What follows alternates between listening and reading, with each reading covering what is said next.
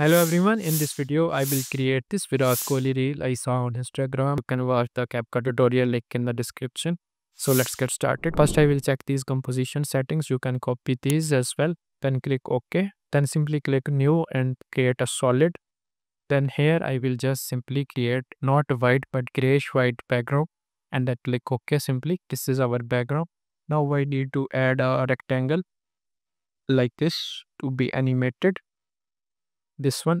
So how we can do that? I will just simply go here and then right click, or you can simply go here and then add a rectangle like this. If you want to add stroke, you can simply enable stroke like this. I don't need it. And in the fill color, you can change the color any you want. And in the roundness section, you can give these a roundness. This is looking good. So once this is done, we will animate this. You need to go to content, then rectangle path 1, and then simply disable this chain. Then click this keyframe and move this as our final position right here. Then move this and simply make it 0 like this. So our animation will be like this. You can see this is very smooth.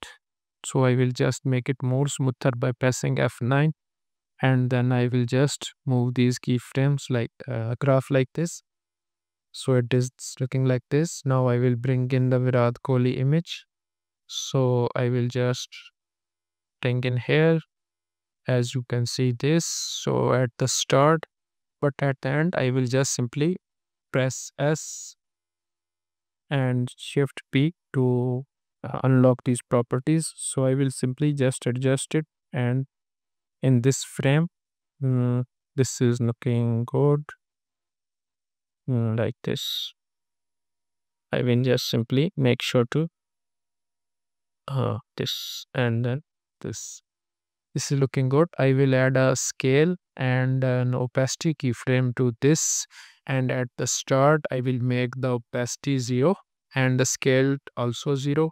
Scale will be 0 and it will give us this animation. You can just select these, press F9, go to graph editor, make sure to choose the speed value graph, and then just make our graphs like this. It's looking good like this. Now once this is done, we will just simply animate our text. So just add a text layer and then type in my text. I will type in Virat Kohli. This is looking good. Now I will just press S and P, Shift P, to make sure to add our properties. Then I will just simply scale it up and place it right here, like this. You can also add other text. I am using this an example. So I will explain certain effects. So you can just use presets or you can use inbuilt animations. I will go to effects and presets. Then in animation presets, go to text, and then you can also choose any text you want. I will choose this one like this. You can choose many you want. I will just go to ray selector and move these keyframes like this to make sure to slow or may fasten the animation like this. This is looking cool. So you can create this. Now I want to create this zoom in like this. So how can we do that? Simply just come here and select all these layers as well, except the background layer. So I will just, and then right click on this and simply pre-compose, select move all and click OK. Then press Control Shift and D to cut this here, and then press S and P, shift position, and then simply do this and move a few frames. Then just zoom into it like this and make sure to make our frame like this. Then simply as F9 to smoothen them, go to graph editor and make sure to adjust the graph something like this.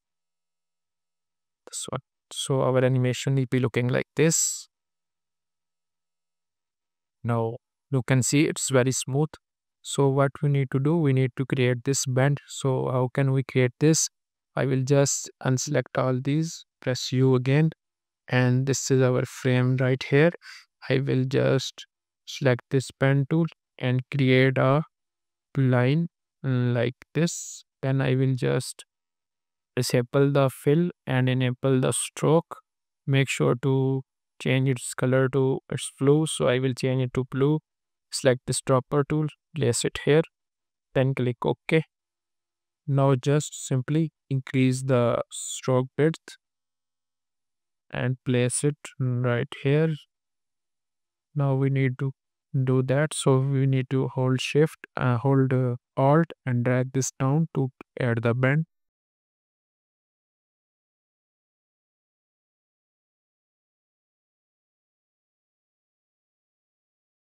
Look like this. So I will just press S on the shape layer and then shift P to open the positions as well. Now I will just simply scale it down and I will also add rotation to it and rotate it something like this. It's not looking good, so I will just press here and add a drop shadow effect to it to make sure it enables like this, and then make sure to distance is like this and add some softness as well. This is looking cool now. So where this is animated completely, I will just press Windows Shift and D, Control Shift and D, and then cut it here. Come to here and then select shape layer and simply place it right here. Adjust the rotation a little bit more. Now we need to also animate this one. So how can we do that? Like this. So how can we do that? Simply just go to shape layer and then simply add and then add trim path to it. Select the properties. Now what we need to do, we will just see add the end keyframe and end off, like make it like this.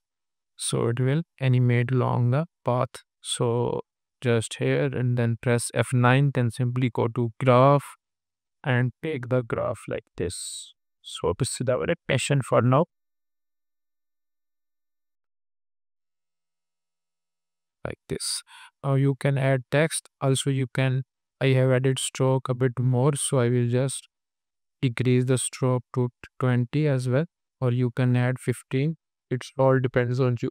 So what we need to create next is this one and then these two. These move up. So I will just use an example for this. You can add these images. I will use these two images as an example. So here our animation adds. I will just cut this layer and cut this pre-composed layer as well and then delete these all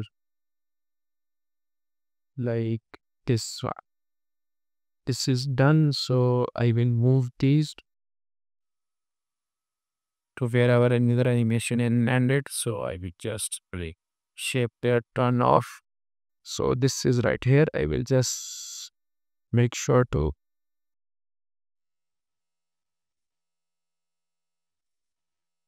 open these properties as well. I will just simply scale down these images. Scale down these images like this. And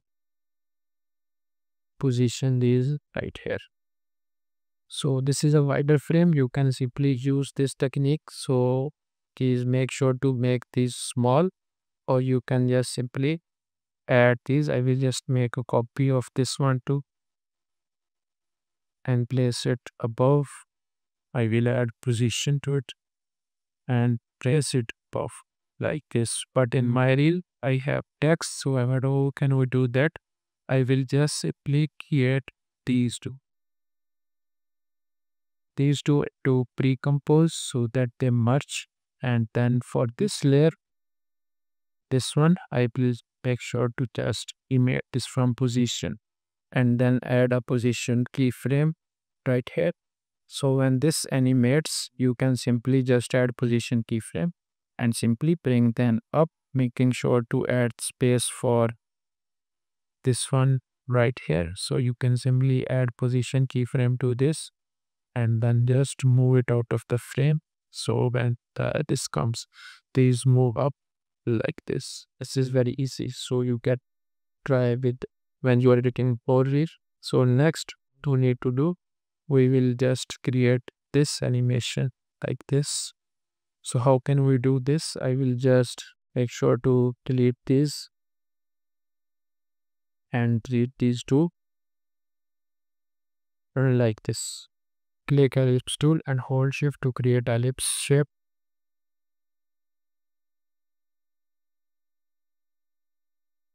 And like this, I will create this animation.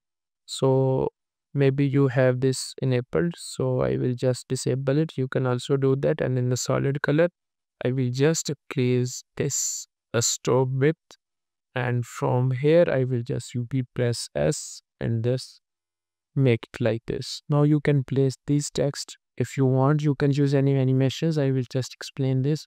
And then for this one, I will just select these, go to add and add trim path again.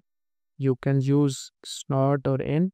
If you want, you can use anything. I will add a start keyframe and move a few frames. Then simply make it like this. So it will give us this animation right here. If you want, you can just simply make sure to change the offset from this, and it will give us this animation. You can add ends as well to make sure to add like this, animate it fully like this. At start, the offset value will be like this, and then if move shares, it will create this circle right here. Concept just inflate it, or can use this one. So it's looking like this. It's looking good. So at the end, we have this animation right here. And yes, you can also create this like I have created this line. So, and that's it for today. If you found this tutorial helpful, make sure to like and subscribe and follow for more After Effects tips and tutorials.